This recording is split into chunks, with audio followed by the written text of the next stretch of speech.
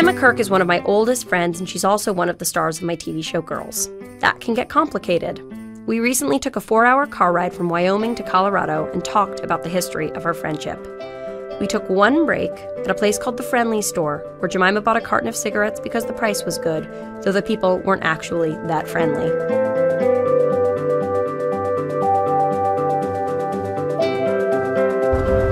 Hi, Jemima. Hi, Lena. Where are we right now? We are driving down the I-80, I think, or maybe 275. Yeah. And we are driving from Laramie to Denver to catch a flight back to New York. Yes, we are. This is actually the first time in our entire relationship that you've driven me, and I was nervous, but you're good. I am good, right? Yeah, I'm impressed. Yeah. So we just spent a long, reflective weekend together. We did. It was really an intensive bonding experience. We even did a ropes course. We did a ropes course that you shimmied up like it was no big deal. And at one point someone said, she didn't even act like she knew how to do a ropes course. Look at all, and her hair's down. Look at all her blonde hair flying. And I went, this is what it's like to be friends with this person. Like, she was 9 months pregnant and we walked down the street and men hit on her. Like, that's just what life is. Thanks. So this episode of Women of the Hour, my podcast, is about friendship. Oh, interesting. And you and I have been friends for, can you count? I tell people that we've been friends for almost 20 years. Okay, let me think about that. Almost, yeah, that well. Okay, so I was in middle school. We were in middle school, let's say 5th grade. Yeah, I was in that's 5th and you were in 6th when we have met. known each other for almost 20 years, yes. Yeah, because now you're 30 and I'm 29, and when we met, I was 11 and you were 12. Right. One of the things I wanted to focus on talking to you, obviously a lot of people have friends that they've had for a long time. A lot of people, and you and I have an interesting thing because we're incredibly close. We know each other really well. We have a shared history, and we work together. Yeah. And sometimes there's the doozy. Sometimes it's caused some arguments. Yeah, it's hard, and I get asked that question a lot in interviews, and it's a complicated answer. It's not so great, you know. It's not. It's great at times. There's some amazing things about working with your best friend, and that is that you feel you can voice your concerns or things you're excited about, in a sort of personal setting, and you feel like things are being honored and respected, even if they're being said no to, whatever it is. Yeah. I feel like I don't have to hide my emotions the way I might as a boss with someone else. Like, if you're having an incredibly hard day, I can go into your dressing room and cry, which frankly I'm not going to do to Adam Driver. Right. Yeah, and we can go into each other's rooms and be like, ugh. Yeah, I like when you went into my room, took a Polaroid of yourself and wrote "fuck you" on it and left it there. I'm always going into your dressing room when you're not there, and they always try and stop me, and I'm like, it's okay, she's my friend. And here's my question. So, I feel like, looking back in the history of our fights, tell me if this narrative makes sense to you. When people ask about your friendship with Jemima, I say that basically through high school, I would have done anything you said. I was your slave, and I followed you everywhere you went. That is my narrative of it. I don't know if you have a shared narrative. I wanted to wear your clothes, be in your life.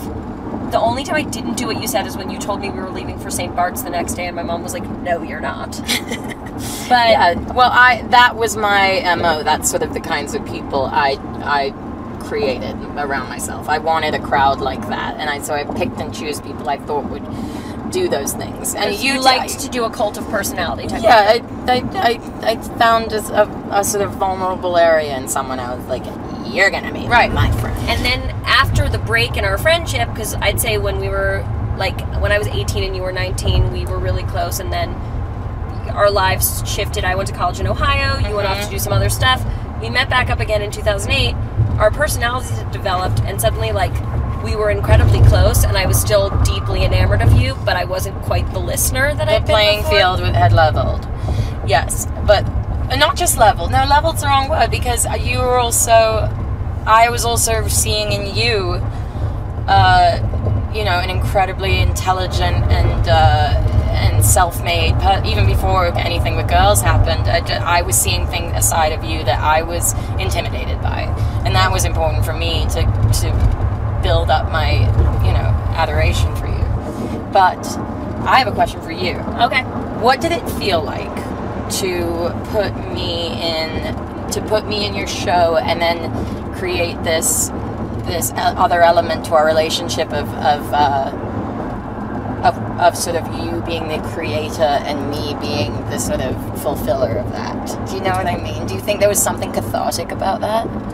I actually think there was something cathartic because my whole high school relationship to you was viewing you as this, like, I mean, for context for our listeners, you were incredibly precocious, incredibly beautiful. You were the person who was like going out to a club when we were 15 and like knew adults and knew fucking, you know, went to your house and Moby was there like fucking eating a salad. And the greatest celebrity of all time. The greatest celebrity of all time. But it was like, to me, you were everything that a high school woman should be. I was like overweight, had acne, had never even kissed someone, and you had this like glamour and ease. Like I just didn't even understand how a person could be high school aged and be that way.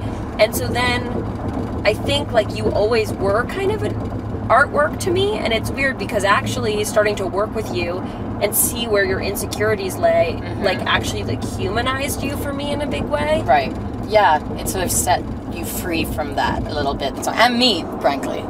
But I felt like when we were younger, we had a friend, we never fought, partially because I never said no to you. Right. And then one thing that was hard was once we started working together, partially it was being adult, but partially it was our live shifting, we did start fighting. And I had this worry that like I had created this character for you at the expense of our like loving, connected friendship. Yeah, I think that, you know, you created this character for me, and I feel like at times maybe I felt like I was being turned into a caricature. Turned into a caricature because I know you write from life a lot, but I sometimes felt like, oh, like is this who she thinks I am? You know, and I would act out on that sometimes during we get in fights. But, you know, my rational mind is like, no, it's not. We have a friendship now outside of this. And I know she doesn't think this is who I am. No, I just felt like there was a way that you were sort of summing me up into a caricature, and that was like an easier way to like have power over me. And that's where I would get annoyed, and then I feel like I was out, like I didn't have any control, and I just had to say things like, okay, this is not my show, I'm just a spoke in the wheel of a bigger machine and whatever. And I have totally moved away from that by fighting with you and talking it out with you. All those fights were so necessary. I know, and I regret so many things that I said to you. I regret so many things I said to you. I mean, I would say the moment. Do you remember after first season of the show, you called me and you were like, I don't want to do this anymore. Yeah. You were like, I don't want to do this anymore. I'm not an actor. This makes me feel embarrassed. I have children. I don't want to. I guess the actor thing was like me harping on I'm not an actor. I'm not an actor. So I was also feeling like I'm not an actor, so I'm being used here. I'm being used because like this thing that Lena knows me so well, and she's using this stuff for her writing, and that was a very brief moment. And so I felt I had to protect myself and get out, but I really had nothing to protect myself from. It was all a matter of perspective. But I remember when that happened, my reaction wasn't like, fuck you, you want to leave this show. My reaction was like, oh God, I've done something and I've disrupted my friend's life, and I did something I thought would be beautiful for us, and it turned out not to be, and I'm like Dr. Frankenstein, and I created a monster, and now she's in hell, so and it's my fault. So yes, you felt like because I was saying I don't have time to be with my kids, I don't have time to paint, I don't want to do any press, I hate this, I just want to do the acting part, I don't even want to do the acting part. But none of that was that was all my responsibility. It was also me having an identity issue. Fully, it was me being like, now I'm an actor, now everyone's going to see. It was me being selfish and thinking only about my image. And if I stop to think, do I really enjoy this, separate from what other effects it has on my life? Yes, I do. I enjoy acting. I enjoy the process. I enjoy being around you and working with you. But I couldn't see that for the trees. I could only see that it was ruining my blueprint of what I wanted my image to be. I was going to ask you if you could guess. In my brain, I have a moment that I consider to be the worst moment in our friendship. Mm-hmm. I wonder if you have the same one. Okay, go ahead. Which one? Do you want to guess first? Oh, I'll guess. I know it. I know it. What is it? That photo shoot with, for me, the photo shoot with Autumn. In the park? Yeah.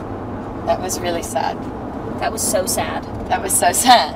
That was It was right after I told you I was pregnant, right? No, it was No, before I hadn't you hadn't told me you were pregnant, and that has to do with the worst moment, which is, for listeners who don't know, Jemima has 2 children. Yeah. Ages 4 and 2. They're lovely. And I chose to punish Lena because I was mad at her by making her one of the last people I told that I was pregnant. And I did that for the second time. Whereas for the first time she got pregnant, I was the first person before I even told my husband. Yeah, basically. she called me in the morning at 7 a.m. and said I'm pregnant and I haven't told Mike yet. Yeah. And so when you didn't tell me you were pregnant, that totally intentionally to hurt you. It was so painful. I remember sitting in my office at Silver Cup, and you called and you said I'm pregnant, and I said how pregnant, and you said 4 months, and I started I have chills to weep. Oh. And I just was like, what has happened? Yeah. That you were pregnant enough, like, that you knew it was a boy. Yeah. And I was like, what has happened in our lives that we would go from I'd be the person who's talking to you, trying to figure out if you're even going to have your baby. It was me going through all that stuff I just said of, like, not having trust for you, and that I'm not giving, just not seeing. I misread everything. Well, when she said the worst photo shoot, we did the photo shoot. The first press we ever did for girls was a cover for New York Magazine. They flew all the girls out to LA, and Jemima and I hadn't been talking that much because I'd been like not calling and sort of resenting and for whatever it was, and not calling and not picking up calls or whatever, and then sort of being mad that she didn't call me enough, even though I wasn't going to pick up anyway.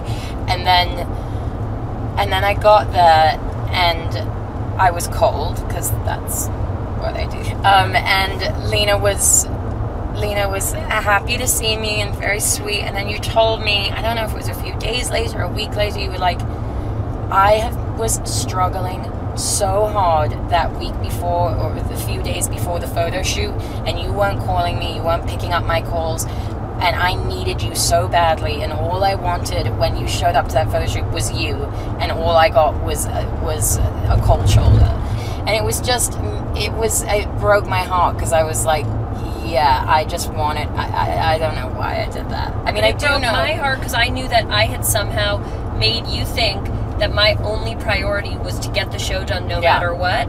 And because of you feeling like my only priority was work, you didn't feel like I was a safe place to share your pregnancy until the moment you would be like comfortable telling someone at the grocery store. Right, but there was also a selfishness to it because, you know what?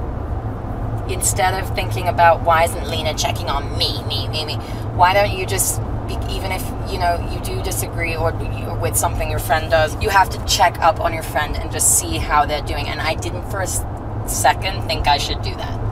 And what I mean is, like, I missed out that was a horrible few months or weeks for you because I was thinking about how you were treating me. But you weren't treating me anyway, except you weren't being a present for me because you couldn't at that moment. You were wrapped up in your own fucking OCD and whatever it was you were going through. Anxiety and... How are the directions going? Jemima's very deftly navigating her way to Denver as we do this conversation. I'm going to turn right in exactly 29 miles, which sounds like forever. And then we fixed it, and I was there the day that your baby was born, and I came and I held him, and it was beautiful, but we continued to have issues around me prioritizing work and you feeling like our friendship and our ability, like feeling like we never just sat on the couch anymore and fucking, I used to go over to your house and we would watch like Celebrity Rehab and like eat vegan cookies, and that just stopped. I was having a hard time with Lena having a TV show, having this, and I felt like, you know, the TV show or the work, writing, whatever it was, took precedence over friendships. And I do think it did, and I think that's something you have to that you do manage, and you're managing it beautifully now in your life. Thank you. I wasn't doing great then. You weren't, and that's okay. That was part of your struggle and your process, that you are a workaholic, and not in like you're in a good way. I wrote some text to you. This is something I really regret saying. You wrote me some text where you were like, you never come over, we never see each other when it's not work, I don't consider that a real friendship, so if that's what our friendship's going to be from now on, I can just accept it, but that to me isn't what counts as friendship. Right. And then you basically were like, maybe we should take a break. Oh God. and which I get. And then I remember writing back to you like, how could you say this to me? Every week I write a love letter to you. And you were like, go fuck yourself. You were like, you do not write a love letter to me. And you were right. Like, I know, but I know what. Yes, it was. It wasn't true what you were saying, but it was. But your intentions were true. They were sincere, which means you just didn't want me to go, and you would say anything to make it so that I wasn't angry at you, and you meant that, not because you just want to be in the club, but because you wanted the relationship to be right. And when we're in those modes, we'll say anything that's not true. Well, I also wanted, and this will come in time, and I believe that you're working towards this, and I'm working towards accepting that you're working towards it, is just the casual hangout. I think, of not the squeezing in between appointments. And I know there are times in people's careers and lives where they do have to do that. I have kids. I have to squeeze people in too. So that's also my work in our friendship, is to have compassion for that. I also think it's really great. You became a mother. I mean, it's not young for medieval times. You were 24, but that was young for, like, we went to the kind of school where they were like, when you're 43, you can start to think about a child. Yeah. But I think it was a huge adjustment for me, honestly. This sounds so ridiculous. Like, it wasn't until last year that I looked at you and I was like, holy shit, Jemima's the mom of 2 people, and that takes precedence over anything else she will ever do in her life. But I was like, oh my God, we're never gonna be able to say to each other, like, I would die without you, because it's like, no, that exists, but at the end of the day, you're a mom. Yeah. And also, there were moments where I tried to say to you, like, I get it, you're a mom, I run a business, but the fact is like, those two things aren't the same. No, they're not the same. No, but they both require an immense amount of responsibility, an immense amount of headspace when you wish it wasn't in your head. I was saying to someone, Jemima and I fight a lot, but I realized it was kind of just one long fight. Listen, in all love relationships, every fight is always essentially the same fight. It's true. Aside from bickering, even bickering actually, it all falls under the umbrella of something of like your guys' one trigger towards each other. I thought a good way to end this would be to lovingly tell each other the most annoying things about each other. Oh, perfect. Are you excited? Yeah. You can start. The most annoying things. Okay, well, I'll start with the way. Don't say something mean like you have too much trauma around your rape or something. No. I was going to start with something super light. Okay. Which is that last night, your snoring is the most annoying thing I've ever heard. Like, what do you mean? It's like, was it like, it was like I was like, what are you doing? It was just the weirdest noise. And I gave you a slight nudge, and you were like, what? Like, so quick. And I was like, you're snoring. You're like, oh my God, I'm so sorry. You were too, though. You were snoring like loudly, and I had to literally turn you over like you were an old dead man. Another annoying thing about you. Oh, you check out in your head sometimes when in conversations. Not necessarily to me. Like, it's not annoying, it's just interesting, because you do it when you're talking. It can be annoying. I saw you do it on the Ellen show. You did see me. You saw me stare into the abyss. On the Ellen, I was watching Ellen, and I was like, she's gone. Lights are on, no one's home. And I pointed it out, and my husband was like, yeah, totally. Yeah. What's another annoying thing? There gotta be more. You tell me mine, and I'll think of more. I'll tell you a few. I'm gonna go from least to most. Okay. Least is that you like to do things that you know are going to gross people out in their home space. Like, you like to, like, have a cigarette in a no smoking zone, or like squeeze a giant zit onto someone's couch. Like, you enjoy creating, you enjoy like leaving a trace of yourself in a way that's very like pissed off 9-year-old boy. Yeah. Like, anytime you leave my house, I just find like a weird pair of underwear and like a blood stain and like a fucking cigarette butt on my windowsill. Yeah. Yeah, it's true. Sometimes especially when we're around people we don't know that well, you'll like say a mean thing to like indicate our familiarity, but it will make me feel embarrassed. Okay. Yeah, I know, you've told me that. Yeah. Like, it's progressing into the worst of me right now, and I'm liking it. Go ahead. Obviously, your text messages are curt, and so I always think you're angry at me because you write back okay or fine, but I'm learning. Yes, but I'm learning too, and I'm using a lot more emojis and exclamation points and warming them right up. But when you did once use an exclamation point, then I thought you were mad at me, so you kind of can't win. I know, but you were just not used to it, and I understood that. And I really think that's the most of it. The only other thing is that when you and I have a different thing, which is when you're really upset, I want to talk it out in that moment, and you want to go into your area. Yeah. So I'm chasing you and being like, but what's going on? Can we fix this? And you're like, just leave me the fuck alone. Right. And you won't answer phone calls, and I'll call your landline, then I'll call your house line and your cell phone, and I'll be like, I know she's home, and I know she's screening my call, and to me it's like the rudest. And I also really recognize that forcing you to make up with me is selfishness incarnate, and that you need to be able to do it on your own timeline. Right. But this is all said like with a feeling that I have that you're literally the best person that's ever lived. Same. Thanks. Last night as we were going to sleep, I'll leave it with this, I was talking a lot to Jemima, and finally she was like, ugh, go to bed. I'm like, that's great, Lena. Mm-hmm. Go to sleep. Lena talks a lot during sleepovers. That's my other annoying thing, but I like it too. Well, you said you were like, it's fine because I'm not listening, which is a good response. Talk as much as you want, I'm not listening.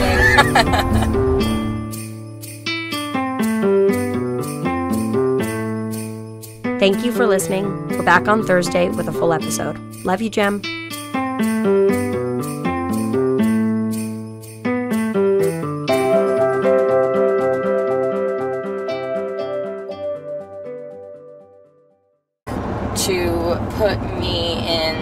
To put me in your show, and then create this other element to our relationship of sort of you being the creator and me being the sort of fulfiller of that. Do you know what I mean? Do you think there was something cathartic about that? I actually think there was something cathartic because my whole high school relationship to you was viewing you as this, like, I mean, for context for our listeners, you were incredibly precocious, incredibly beautiful. You were the person who was like going out to a club when we were 15 and like knew adults and knew fucking, went to your house and Moby was there like fucking eating a salad. The greatest celebrity of all time. The greatest celebrity of all time. But it was like, to me, you were everything that a high school woman should be. I was like overweight, had acne, had never even kissed someone, and you had this like glamour and ease, like I just didn't even understand how a person could be high school age to be that way. And so then I think like you always were kind of an artwork to me, and it's weird because actually starting to work with you and see where your insecurities lay, like actually like humanized you for me in a big way. Right. Yeah, it sort of set you free from that a little bit. So, and me, frankly. But I felt like when we were younger, we had a friend, we never fought, partially because I never said no to you. Right. And then one thing that was hard was once we started working together, partially it was being adult, but partially it was our life shifting, we did start fighting. And I had this worry that like I had created this character for you at the... Oh, interesting. And you and I have been friends for, can you count? I tell people that we've been friends for almost 20 years. Okay, let me think about that. Almost, yeah, that well. Okay, so I was in middle school. We were in middle school, let's say 5th grade. Yeah, I was in 5th and you were in 6th when we have met. known each other for almost 20 years. Yes. Yeah, because now you're 30 and I'm 29, and when we met, I was 11 and you were 12. Right. One of the things I wanted to focus on talking to you, obviously a lot of people have friends that they've had for a long time. A lot of people, and you and I have an interesting thing because we're incredibly close. Mm-hmm. We know each other really well. Mm-hmm. We have a shared history, and we work together. Yeah. And sometimes there's the doozy. Sometimes it's caused some arguments. Yeah, it's hard, and I get asked that question a lot in interviews, and it's a complicated answer. It's not so great. It's not. It's great at times. There's some amazing things about working with your best friend, and that is that you feel you can voice your concerns or things you're excited about, in a sort of personal setting, and you feel like things are being honored and respected, even if they're being said no to, or whatever it is. Yeah. I feel like I don't have to hide my emotions the way I might as a boss with someone else. Like, if you're having an incredibly hard day, I can go into your dressing room and cry, which, frankly, I'm not going to do to Adam Driver. Right. Yeah, and we can go into each other's rooms and be like, ugh. Yeah, I like when you went into my room, took a Polaroid of yourself and wrote "fuck you" on it and left it there. I'm always going into your dressing room when you're not there, and they always try and stop me, and I'm like, it's okay, she's my friend. And here's my question. So, I feel the expense of our, like, loving, connected friendship. Yeah. I think that, you know, you created this character for me, and I feel like at times maybe I felt like I was being turned into a caricature. Turned into a caricature because I know you write from life a lot, but I sometimes felt like, oh, like this isn't. Is this who she thinks I am? You know, and I would act out on that sometimes during we get in fights. But you know, my rational mind is like, no, it's not. We have a friendship now outside of this, and I know she doesn't think this is who I am. No, I just felt like there was a way that you were sort of summing me up into a caricature, and that was like an easier way to like have power over me, and that's where I would get annoyed, and then I feel like I was like I didn't have any control, and I just had to say things like, okay, this is not my show, I'm just a spoke in the wheel of a bigger machine, and whatever. And I have totally moved away from that by fighting with you and talking it out with you. All those fights were so necessary. I know, and I regret so many things that I said to you. I regret so many things I said to you. I mean, I would say the moment, because do you remember after first season of the show, you called me and you were like, I don't want to do this anymore. Yeah. You were like, I don't want to do this anymore. I'm not an actor. This makes me feel embarrassed. I have children. I don't want to. I guess the actor thing was like me harping on, I'm not an actor, I'm not an actress. I was also feeling like, I'm not an actor, so I'm being used here. I'm being used because, like, this thing that Lena knows me so well, and she's using this stuff for her writing, and that was... And like, looking back in the history of our fights, tell me if this narrative makes sense to you. When people ask, like, about your friendship with Jemima, I say that basically through high school, I would have done anything you said. I was your slave, and I followed you everywhere you went. Mm-hmm. That is my narrative of it. I don't know if you have a shared narrative. I wanted to wear your clothes, be in your life. The only time I didn't do what you said is when you told me we were leaving for St. Bart's the next day, and my mom was like, no, you're not. But yeah, well, that was my MO. That's sort of the kinds of people I created around myself. I wanted a crowd like that, and so I picked and chose people I thought would do those things. And you liked to do a cult of personality type. Yeah, I found a sort of vulnerable area in someone. I was like, you're gonna be my friend. And then after the break in our friendship, because I'd say when we were, like, when I was 18 and you were 19, we were really close, and then our lives shifted. I went to college in Ohio, you went off to do some other stuff. We met back up again in 2008.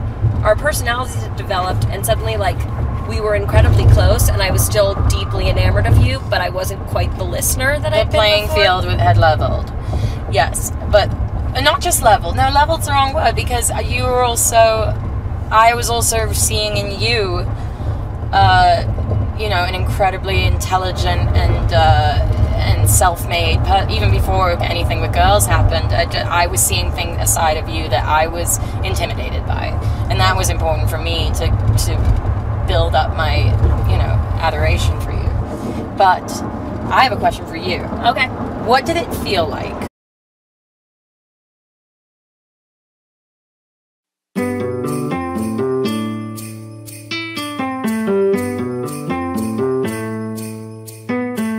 Jemima Kirk is one of my oldest friends, and she's also one of the stars of my TV show Girls.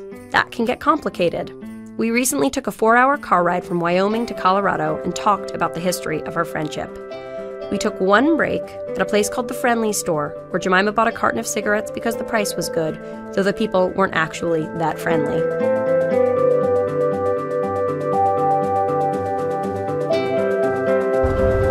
Hi, Jemima. Hi, Lena. Where are we right now? We are driving down the I-80, I think, or maybe 275. Yeah. And we are driving from Laramie to Denver to catch a flight back to New York. Yes, we are. This is actually the first time in our whole entire relationship that you've driven me, and I was nervous, but you're good. I am good, right? Yeah, I'm impressed. Yeah. So we just spent a long, reflective weekend together. We did. It was really an intensive bonding experience. We even did a ropes course. We did a ropes course that you shimmied up like it was no big deal. And at one point someone said, she didn't even act like she knew how to do a ropes course. Look at all, and her hair's down. Look at all her blonde hair flying. And I went, this is what it's like to be friends with this person. Like, she was 9 months pregnant and we walked down the street and men hit on her. Like, that's just what life is. Thanks. So this episode of Women of the Hour, my podcast, is about friendship.